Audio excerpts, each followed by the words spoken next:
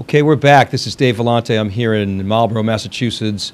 My colleagues David Floyer and John Furrier are on the West Coast in our new Palo Alto studio. This is theCUBE. This is the special FlashCUBE, where we're bringing you the information that we have, the latest trends in the market.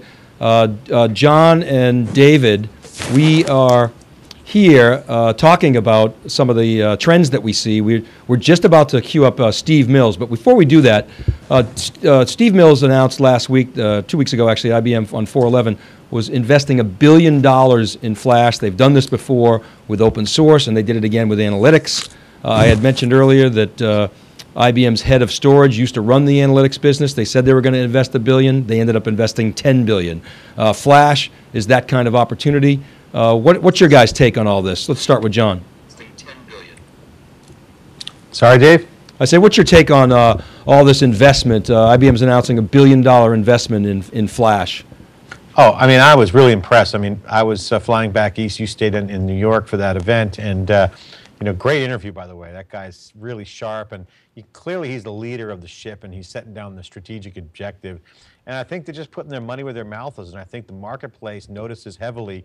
And when you look at that with that acquisition is, I think IBM is putting a stake in the ground and basically saying, we're here to stay, and we're serious. Now, that is just, I think, you know, some say lipstick on a pig. I will say it's more of acknowledgement and being transparent in the fact that storage hasn't been their shining star in the past few years.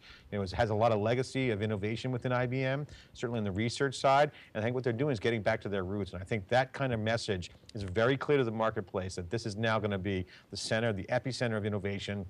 And a guy like Steve Mills backing it up with his wallet, $1 billion, is significant. And that's just, I think it's just mojo. It's just a sentiment of what they're saying. And I think $1 billion in context to IBM is not a lot, but I think it does move the market. And I think you're going to see a lot of internal organizational changes within IBM to really snap in line around storage, and as other groups come in and be more integrated. We've seen some success at HP with this in the converged networking group and storage, et cetera. So I think it's a rallying cry internally, and externally sends a clear message. All right, great. Let's go to the Steve Mills video. Let's hear from the man himself, how he's going to spend that $1 billion.